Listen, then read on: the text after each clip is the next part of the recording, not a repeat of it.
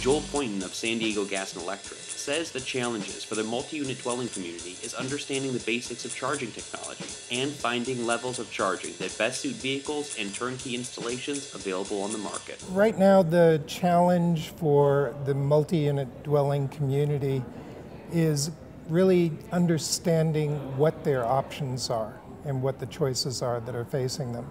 You have a segment of the population that has no orientation to the technology. For the most part, you have property managers, homeowner associations, apartment associations.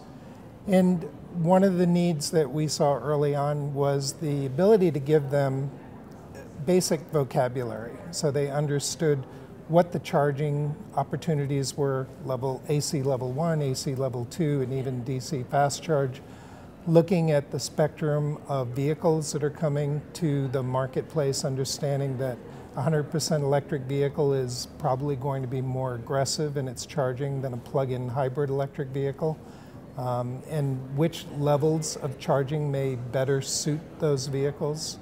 Those are all things that they have to be able to comprehend, because as their residents come to them, those are issues that will be raised.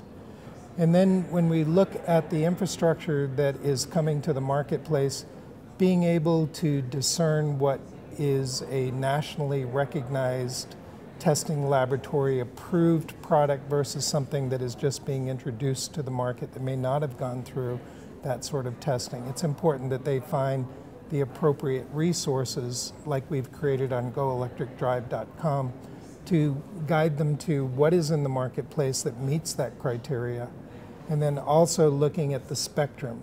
Do they want to look at AC level 1? Do they want to look at a non-communicating AC level 2 device? Or do they want to go to the opposite end, and do they want to look at something like an AC level 2 that is fully functional, handles all of the transactions, all of the record keeping, and does an automatic charge back to the credit card? So it almost takes them out of the process. It's a turnkey type of installation for them.